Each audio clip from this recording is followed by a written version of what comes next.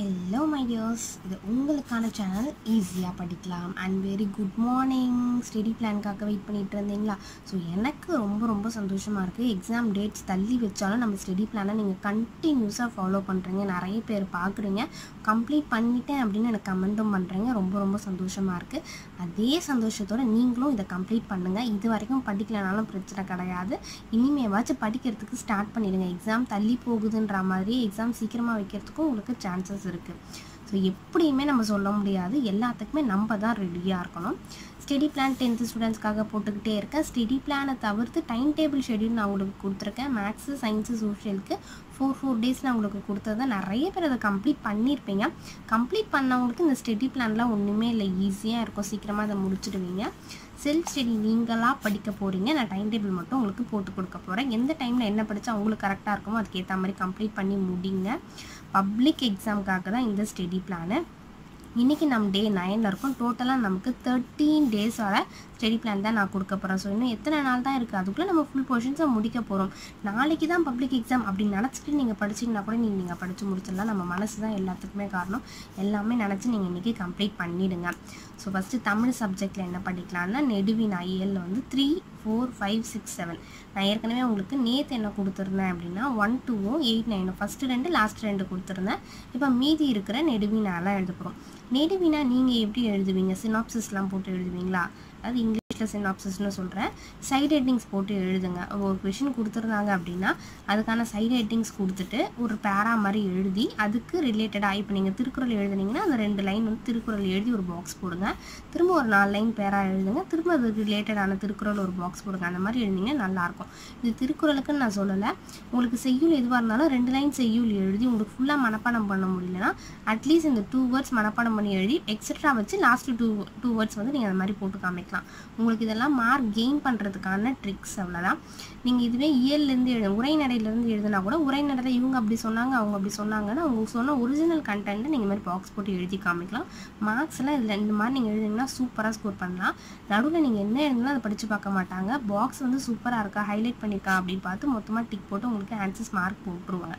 அதெல்லாம் நம்ம பேப்பரை முடிஞ்ச அளவுக்கு டீச்சர்ஸை படிக்க விடாமல் நம்ம பண்ணணும். அப்போ தான் நமக்கு மார்க்ஸ் ஜாஸ்தியாக இருக்கும். ஒவ்வொரு லைனும் அவங்க படித்து பார்க்குறதுக்கு டைம் இருக்காது. பேஜ் திருப்பும் போது இந்த கொஷனுக்கு இந்த கீவேர்டு இருக்கான்னு அவங்க செக் பண்ணி பார்ப்பாங்க. ஸோ இந்த கொஷனுக்கு இந்த பாக்ஸ் கரெக்டாக இருக்குது, சூப்பர், இவங்க கரெக்டாக எழுதியிருக்காங்க, உங்களுக்கு ஃபுல் மார்க் கொடுத்துருவாங்க. இன்டீரியராக போய் படிக்க மாட்டாங்க. அதுக்காக சொல்கிறேன், முடிஞ்ச அளவுக்கு உங்கள் பேப்பரை நீங்கள் ஈஸியாக கொடுங்க. கரெக்ஷன் பண்ணுறவங்க கிட்ட அப்படி சூப்பராக அள்ளி கொடுத்தீங்கன்னா உங்களுக்கு அள்ளி மார்க் போடுவாங்க. இவ்வளோ தான் இருக்கிற ட்ரிக்ஸு. இங்கிலீஷில் என்ன பண்ணிக்கலாம்னா சினானிம்ஸ் ஆண்டனிம்ஸ் படிக்கலாம். சினானிம்ஸ் ஆண்டனிம்ஸ் வந்து நிறைய பேர் என்கிட்ட போடுங்க, எங்களுக்கு ஷார்ட்கட்ஸ் போடுங்க அப்படின்னு சொல்லியிருந்தீங்க. சினானிம்ஸ் ஆண்டனிம்ஸ் உங்களுக்கு புக்கில் இருக்கிற மாதிரியே உங்களுக்கு கொஷின் பேப்பரில் கொடுத்தாங்க அப்படின்னா கண்டிப்பாக நான் போடுவேன். பட் அப்படி இங்கே கொடுக்கவே மாட்டாங்க. இங்கே சினானிம்ஸ் வந்து ஒரு வேர்டாக இருக்கும், மீனிங்ஸ் எல்லாம் அப்படி தானே கொடுப்பாங்க. ஆனால் உங்களுக்கு ஆப்ஷன்ஸ் வந்து 4 ஆப்ஷன்ஸு டிஃப்ரெண்ட்டான ஆப்ஷன்ஸ் தான் கொடுப்பாங்க. ஸோ நான் சொன்னதுக்கும் எக்ஸாம் கொஷின் பேப்பர் இருக்கிறதுக்கும் டோட்டலாக டிஃபர் ஆகும். உங்களுக்கு ரொம்ப கன்ஃபியூஸ் ஆகும். அதனால தான் நான் உங்களுக்கு இந்த ஷார்ட்கட்ஸ் போடவும் மாட்டேன். சினானிம்ஸ் ஆண்டனிம்ஸ் நீங்கள் அப்படியே படிச்சுக்கோங்க, மீனிங் படிச்சுக்கோங்க. மீனிங் படித்தாவே உங்களுக்கு அது தெரியும்.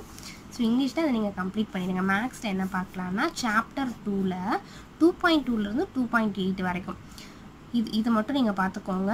2.2லேருந்து 2.8 எக்ஸசைஸு எக்ஸாம்பிள் எல்லாமே சேர்த்து நம்ம பார்க்க போகிறோம், சரிங்களா? இதிலேருந்து உங்களுக்கு நான் 2.9லேருந்து ஒரு சம் வந்து உங்களுக்கு கண்டிப்பாக 5 மார்க்கில் வரும்னு சொல்லியிருந்தேன். அதனால் அது இம்பார்ட்டன்றதுனால நான் தனியாக கொடுக்குறேன். இப்போ வந்து நீங்கள் 2.2லேருந்து 2.8 வரைக்கும் பார்த்துருங்க. எக்ஸசைஸ் அண்ட் எக்ஸாம்பிள்ஸ் எல்லாமே சேர்த்து. அண்ட் சயின்ஸில் வந்து பயாலஜி யூனிட் 18லேருந்து யூனிட் 23 வரைக்கும் இருக்கிற short answers, full short ஆன்சர்ஸும் complete பண்ணி முடிச்சுருங்க. ஃபுல்லாக படிக்க முடியலன்னா உங்களுக்கு எதெல்லாம் ஈஸியாக இருக்கோ அதெல்லாம் கம்ப்ளீட் பண்ணிடுங்க. 1-2 விட்டிங்கன்னா பிரச்சனை கிடையாது. அதுக்குன்னு ஒரு லெசனெல்லாம் விடாதீங்க. பயாலஜியில் 18 to 23 இருக்க ஷார்ட் ஆன்சர்ஸ் ஃபுல்லாக கம்ப்ளீட் பண்ணிவிடுங்க.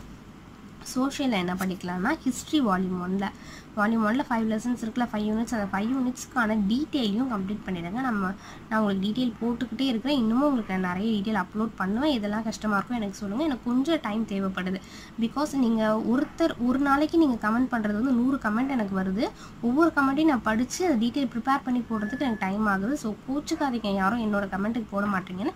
நீங்கள் போட்ட எல்லா கமெண்ட்டையும் நான் ஒரு நோட் போட்டு எழுதி வச்சுருக்கேன். இந்த கொஷின் நீங்கள் கேட்டீங்கன்னு சொல்லி அது 1 by 1 நான் உங்களுக்கு அப்லோட் பண்ணிக்கிட்டே இருப்பேன். எல்லாத்தையும் எல்லாத்தையும் மிஸ் பண்ணாமல் பாருங்கள். கொஞ்சம் டைம் இருக்கும், அவ்வளோதான்.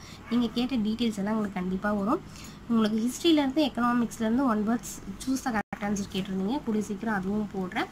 நம்ம சேனலில் முடிஞ்ச அளவுக்கு நிறைய பேருக்கு ரெக்கமெண்ட் பண்ணுங்கள். இந்த ஸ்டடி பிளானை இன்றைக்கி கம்ப்ளீட் பண்ணி முடிங்க. இது உங்களுக்கான சேனல், ஈஸியாக படிக்கலாம். Thank you my tears.